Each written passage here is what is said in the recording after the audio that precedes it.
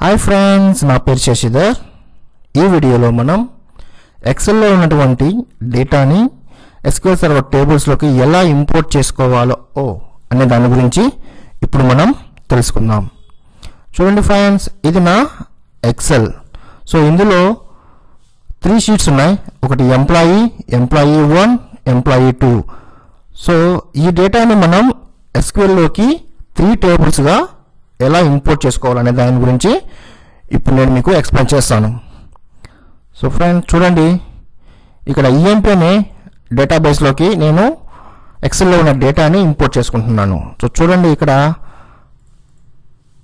ఇప్పుడు ఏమి టేబుల్స్ లేవు. EMP అనే డేటాబేస్లో ఏం టేబుల్స్ లేవు. సో నేను ఇప్పుడు ఇక్కడికి ఎక్సెల్లో ఉన్న డేటాని ఇంపోర్ట్ చేసుకుంటున్నాను. So right click, task and import data. So click next. చూడండి, ఇక్కడ డేటా సోర్స్ అడుగుతుంది. మన డేటా సోర్స్ అనేది ఏంది? ఎక్సెల్. సో ఇక్కడ డ్రాప్ డౌన్ లిస్ట్లో ఎక్సెల్ అనే దాన్ని క్లిక్ చేసుకోండి. చూడండి ఫ్రెండ్స్, ఇక్కడ ఎక్సెల్ పాత్ అడుగుతుంది. సో నా పాత్ ఇక్కడ సోర్స్ ఉంది కదా, ఇది నా ఎక్సెల్ పాత్. సో అది క్లిక్ చేశాను.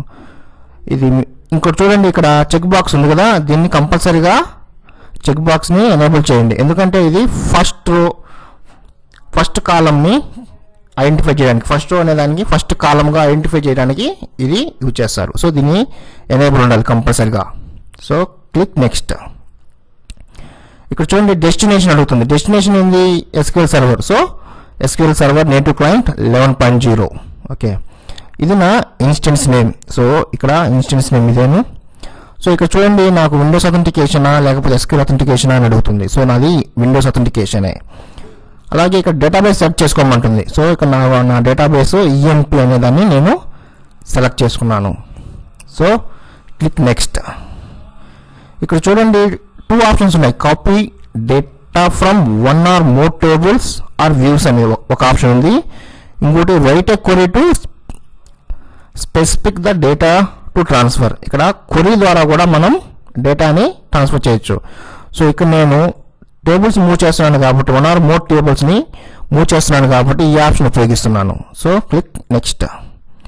ఇక్కడ చూడండి, ఎంప్లాయీ 1, ఎంప్లాయీ 2 అనే ఇవన్నీ కూడా ఏంది నా షీట్స్, కానీ ఇక్కడ మనకు టేబుల్ వైజ్గా వచ్చేసాయి. చూడండి ఎంప్లాయీ 1, ఎంప్లాయీ 2.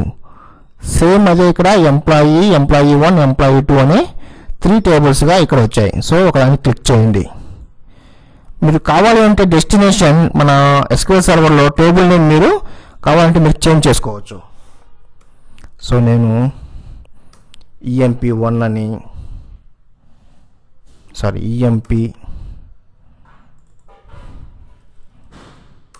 EMP1 అని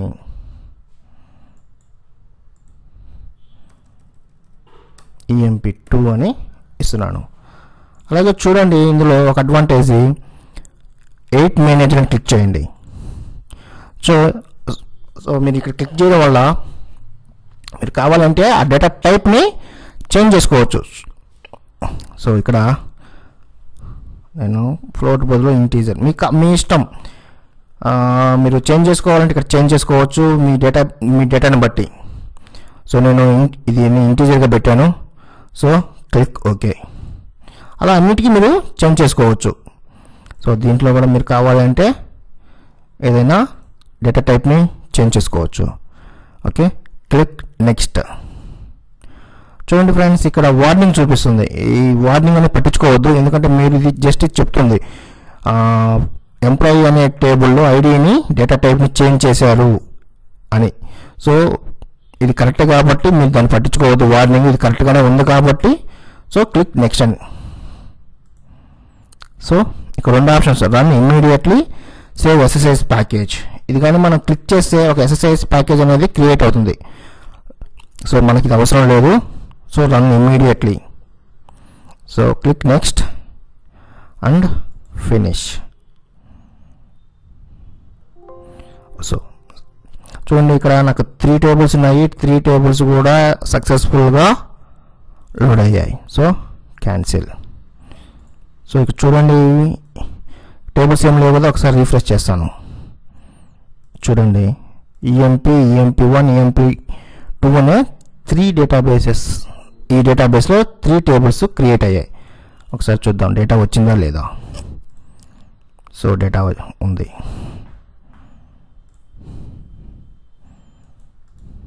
సో చూడండి 3 టేబుల్స్ కూడా డేటాతో కూడా రిఫ్లెక్ట్ అయింది.